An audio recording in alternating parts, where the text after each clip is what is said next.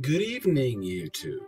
With the latest flame wars regarding feminism versus Thunderfoot going on in the past few months, I felt it was high time to address women in the Bible rather than within atheism. But before we begin, I thought I would recommend my first book on this channel, that being the Bible Handbook, for which you will find a link below. While not a fun read by any stretch of the imagination, it is an excellent resource, and small enough to keep by your front door or in a jacket pocket should any fundamentalist idiot darken your presence. Speaking of the Bible, who better to defend the women within than a woman? Considering the last two jackasses for Jesus were men, the last thing I want to be accused of is being sexist. There are jackasses aplenty among our two genders. Speaking of which, if any of my dear viewers wish to nominate any future jackasses for Jesus, please do so via a PM to yours truly, while telling me why your jackass is worthy of unrelenting reason. Without further ado, allow me to introduce, for your poning pleasure, Monica Dentington of TicTocMinistries, and like a great deal of the faithful, she is a rabidly delusional homophobic imbecile. For the rest of this production, I shall be referring to her by the more apropos super-K Toc Twit. Before you ask, no, that is not me with the editing skills of a lobotomized baboon. Well, perhaps I am being a bit unkind to the baboon. That is TikTok Twit's own headache-inducing transitions. Of the homosexual pulpit, God does not appoint women to teach or have authority over men. This is just an outright lie, you guys. The proponents of the homosexual pulpit love to quote a bad translation of 1 Timothy 2:12. That translation says, "I do not permit a woman to teach or to have authority over a man. She must be silent." The footnoted translation of the NIV says, "I do not permit a woman to teach or assume authority over her husband. She must be quiet." Okay, now this is a translation that is actually more consistent with the rest of Scripture. To say that a woman is not permitted to teach or assume authority over any man is not consistent with the rest of the Bible. Pray tell, what is this homosexual pulpit of which you speak of, TikTok Twit? Is Christendom becoming more fabulous? Is the flock more fashionably dressed? Queer eye for the Christian guy? Are the peerless interior decorating skills of your homosexual brethren something to fear? Humor and stereotypes aside, from what I have seen in my own personal experience, a good deal of homosexual people are rejecting religion altogether. But let's get back to the matter at hand, which is women in the Bible. Remember how only moments ago TikTok Twit spoke in no certain terms that her flaccid apologetics are more consistent with the rest of Scripture? Well, let's look at that Scripture, shall we? Perhaps from your new international version, since you seem to be such an aficionado of it, I shall cite all verses from the Bible from your own biblical flavor from this moment forth. Judges 19:25. So the man took his concubine and sent her outside to them, and they raped her and abused her throughout the night, and at dawn they let her go. Some time ago, I was debating a theist via my nom de plume, Robert Green Ingersoll, on Facebook. He suggested that the concubine in question somehow did something and deserved such a loathsome violation. There is no excuse for rape, my good people. Not now, not in ages past, not ever. Rape is a grotesque assault both on mind and body. To imply otherwise is to degrade women everywhere. Fear not, TikTok Twit. We shall get a true representation of what the Bible thinks of women before we are through. And this is the scripture that they use to try to nullify all of the rest of the scriptures that indicate that God places and ordains women for positions of leadership. Like it or not, Toc Twit, women in your Bible are at best property and are bought and sold just like any other slaves. The fact that the many wives of your greatest fictional characters within said mythology are there to get impregnated and produce offspring. As far as I know, within the near infinite begatting in Numbers, the names of the mothers are never mentioned. Nor, so far as I have been led to believe, are the names of any female children mentioned within Numbers, for they were of no importance to the authors. Let's look at Mary, the virgin, not the courtesan, who is by far the most important female figure in the Bible, being for all intents and purposes a goddess in all but name. The sum total of her accomplishments are getting pregnant, transporting herself from point A to point B, and plopping out the baby Jesus. Truly, when you boil down the various absurdities, that is all she does. The details of her life, post and pre-fertilization, and her death are of such little consequence that none of it is mentioned within the cloddish fiction you hold so dear.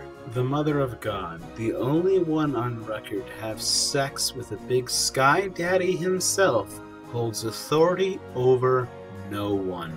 Not her husband, not her child. She leads, teaches, nor commands not one living soul. The only exception being demanding that they move from one city to another, but even in this your Bible is inconsistent. If this is your most important woman within your fables, what does that say about the rest of your gender? Deuteronomy 21:10 through 14. When you go to war against your enemies, and the Lord your God delivers into your hands, and you take captives, if you notice among the captives a beautiful woman, and you are attracted to her, you may take her as your wife. Bring her into your home, and have her shave her head, trim her nails, and put aside the clothes she was wearing when captured. After she has lived in your house and mourned her father and mother for a full month, then you may go to her, and be her husband, and she shall be your wife. If you are not pleased with her, let her go wherever she wishes. You must not sell her or treat her as a slave, since you have dishonored her.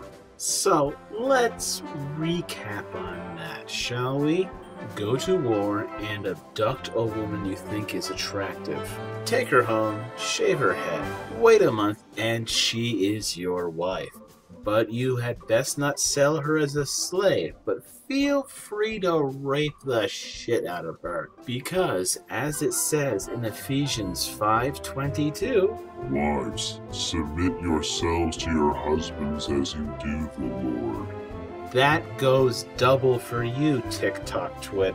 My dear, abused, kidnapped, sex slave wives, do as you are told and have no opinion before your husband, for that is the impeccably high moral standard the Bible has, to not let you be sold as slaves. I'm going to give you just a few examples. If you guys want to hear more about this, go and watch the House of God series. We go through all of these in detail, but I'm going to give you just a few examples.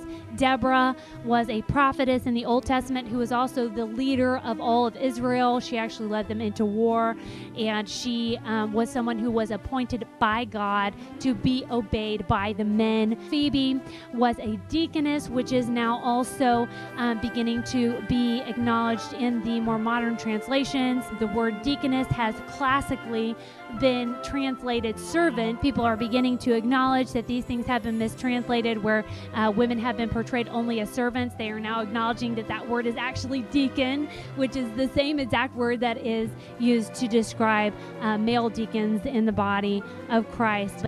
Bravo, TicToc Twit. Bravo on finding Phoebe in romance, a woman of such monumental importance that less than 50 words are scribbled within your Bible about her. Her contributions must have been staggering to warrant a behemoth 2 sentences. Now, as for Debbie, I bothered to look up Judges 4 and 5. Let's do the Cliff Notes, shall we? Please understand, I am about to butcher the pronunciation of people and places. Debbie, for reasons that are never discussed, is a leader in Israel. She talks the locals into forming an army of 10,000. They go off and kill a rival by the name of Suriah that has been a harassment more or less to Israel. He was a leader of a rival town called Harosheth Yogahim. Debbie climbs a mountain and her army kills all of Suriah's men. Then Debbie and her friend Barak sing a song. And that's it. No, really, that's it. Half of her story in the Bible is her and Barak singing a song, and a rather meager one at that. TicToc Twit, where is your Rosa Parks? Where is your Marie Curie? Where are the game changers, the women who demand equal rights? Well, go on. I want to know. I invite you to post a video response, or debate me in the comments below. In fact, I outright ask you to do it. And just in case you miss my invitation, the name of your channel will be below for all my dear viewers to share this production with you. So, go on, TicToc Twit, and give me your best. After all, you have both denial and the divine guarding your back. But it has been translated differently, which again is an example of the lying pen of the scribes distorting the scriptures. Priscilla is an example of a woman who taught men in the Bible right alongside of her husband. Did you honestly think that no one is going to bother to look up all the crapulence that spews forth from that diuretic orifice you call a mouth, TicToc Twit? Having looked into Acts 18, Priscilla is mentioned as a party that is present for the events that take place. However, she has no hand in any of them. Nowhere does it say that Priscilla did anything nor said anything of any importance or relevance, none whatsoever. She is the ideal biblical wife, nigh invisible, save for producing offspring. Really, TicToc Twit, is this the best you have? Priscilla was not a hero for civil rights and did not one damn thing to advance our understanding of the universe. She is a wallflower at best, or an ornament at worst, for she says not one single word within Acts 18. Not one damn word. Once again, let's look elsewhere to see how the Bible views women. Isaiah 13, 9, 12, 15, and 16. See, the day of the Lord is coming, a cruel day, with wrath and fierce anger, to make the land desolate and destroy the sinners within it. I will make people scarcer than pure gold, more rare than the gold of Ophir. Whoever is captured will be thrust through. All who are caught shall fall by the sword. Their infants shall be dashed to pieces before their eyes. Their houses will be looted, and their wives violated. Remember, boys and girls, raping the wives of other men and cutting their children into bite-sized pieces is holy so long as God tells you it is. So keep listening to that creepy voice in your heads. You are not rabidly insane, but rather doing the work of the Lord, and God is love. Huldah was a prophetess in the Old Testament who prophesied to one of the kings of Israel. She was acknowledged as a prophetess. She was acknowledged as being appointed by God by the king of Israel, and he listened to the word of the Lord that came through her. In 2 John, we see the chosen lady, and John is writing to her. He addresses it the elder, and then he wrote to the lady chosen by God and her children, and he goes on to give her instructions about how she is supposed to shepherd the flock of God that has been entrusted to her. It gives her specific instructions that there are certain men, false teachers, that are trying to infiltrate the church, and that she was not to have anything to do with them, that she was to use her authority to keep those men out. okay, so that all of the work that she had done within that body of believers, those children of God, that it wouldn't be in vain, that it wouldn't be ruined. So he gave her instructions to operate as someone in a position of authority in the church, in a position specifically to shepherd the flock by keeping the wolves out. Well, you got me this time, Toc Twit. Huldah was a woman of such massive influence, a game changer of the costume department. Your Bible literally says that she was the keeper of the wardrobe. No, really, look it up. This time we have a woman who acts as a mouthpiece for God, who delivers threats to kill everyone and more or less burn the land to a crisp. But does she talk to the king herself? Does she spread this dire warning across the lands? Does she even stick her head out the window and tell all within earshot that the Lord is pissed and going to kill everybody? Again, nope. Because she is a woman, she is not nearly important enough to tell the king herself what is going on. Call me crazy, but if I were a king, I would like to hear the threats of impending doom straight from the horse's mouth. But that's just me being, what's the word? Oh yes, sane. Moving on to your chosen lady. Who in damnation is she? Yes, that little segue of yours talks about love and how to keep contaminating the flock with reason, logic, and basic common sense. In other words, free thinkers like yours truly, but not a single attribute is dedicated to your so-called chosen lady. Not having the basic importance of having a name, not a word if she was fair or ugly, young or old, fat or thin, blonde or brunette. Speaking of hair color, Toc Twit, as for yours. Now there's a color found in nature. While I am more than aware that I am doing the one and only one ad hominem within this production, and fully admit while doing so, if you want people to take you seriously, you might want not to look like you got in a front-end collision with several cosmetic-laden semi-trucks. And then possibly most importantly, we see the example of Jesus Christ as he chose the very first person to go and proclaim the fact that he was risen from the dead. The person that he chose was not one of the 12 apostles, but indeed it was a woman. And he said to her specifically, "Go and tell my brothers that I am alive." And he told her that she was to give them instructions that they were to go and wait for him in Galilee. So here we see that Jesus entrusted the most important message that has ever graced the face of this planet, which is that the Christ is alive and risen. He entrusted that message to a woman, and he told her also that she was not only to preach that message to them, but also that she was to give them an instruction from the Lord. You know what I love the most about the Bible, TicToc Twit? Other than the bloodshed and unchecked crimes against humanity, it is the paradoxes and contradictions. Let's have a quick example. Where did Jesus tell his disciples to go after his resurrection? In Matthew and Mark, he told them to go to Galilee. And in Luke and in Acts, he told them to hang out in Jerusalem.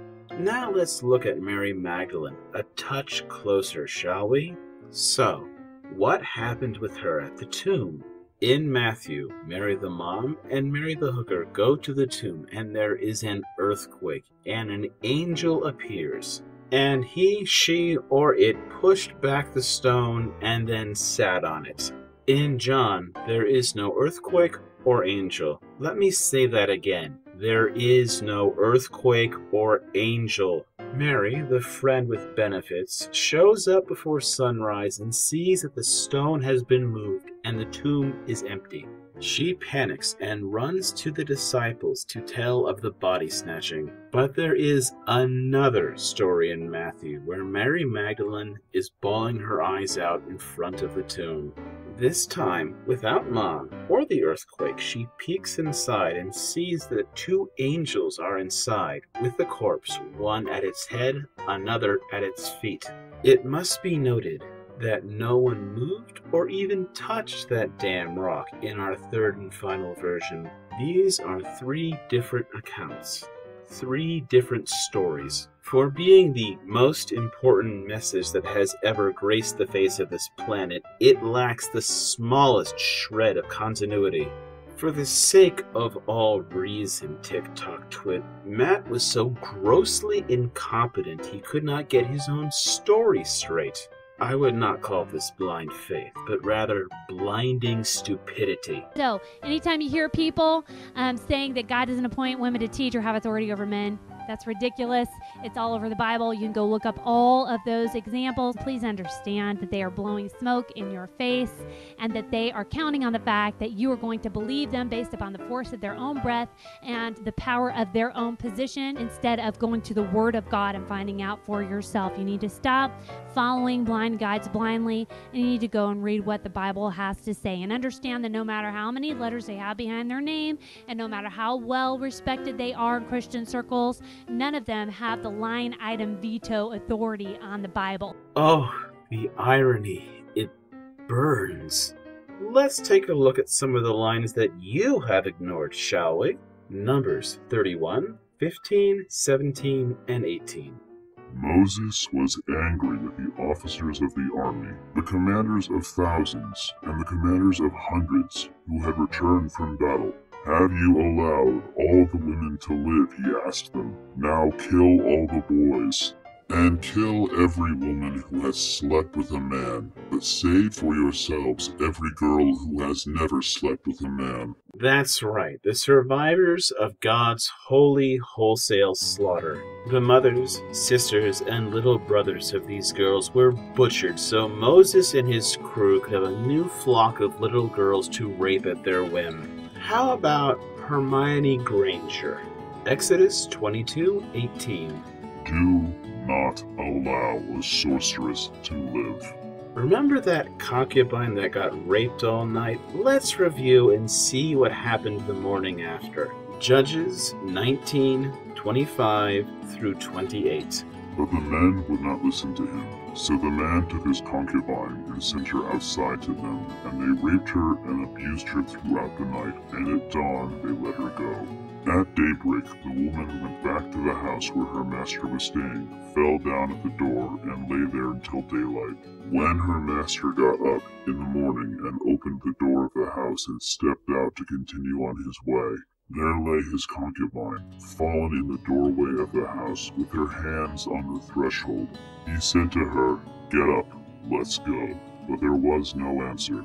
Then the man put her on his donkey and set out for home. When he reached home, he took a knife and cut up his concubine, limb by limb, into 12 parts, and sent them into all the areas of Israel. Merciful Buddha!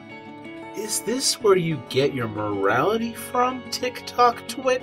What value do women have to Christianity when this sex slave is raped to no end and then is dismembered with her remains on display for the good people of Yahweh to gawk at? Keep in mind that within your Bible, the rapists are unpunished. The master who is a murderer is unpunished.